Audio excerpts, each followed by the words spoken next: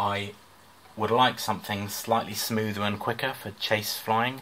So when I flew behind the Carbon Cub, and when I was chasing, if I'm going to chase other craft, quads or fixed wing, I need something that's a bit quicker and a bit smoother, because this is very nimble, but it means it's not very smooth at high speed. So for a while I've had a plan to pop together a 330. I love the clone 330 frame because it's really cheap. It's about £6 or £7 for a full frame with 4 arms, but the standard hub is quite small for mounting any gear on, and I could have put a cage on it.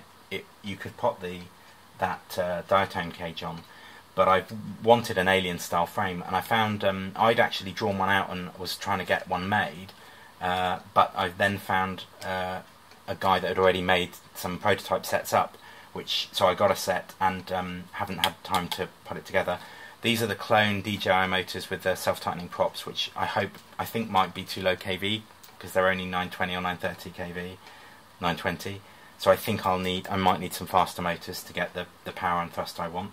But the intention is this is going to be heavier, so it'll fly smoother and should be fast enough to track planes nicely. I've also got a camera for it. I'm going to run the SJ4000. I'm going to try, which is the GoPro clone, which is pretty cheap. It's got a tough waterproof housing and a similar mounting to the GoPro.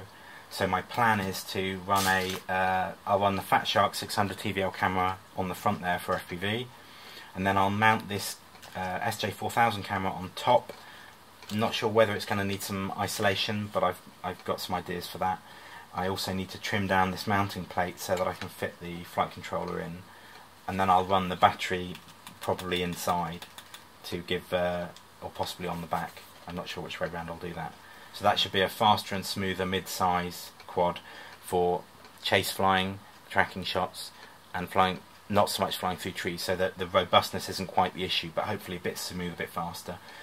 I suspect these motors won't be fast enough, and I'll need to get some 1200, 1280 kV, something like that, so I can still run the 3S 2200 packs with the cheap 8-inch props.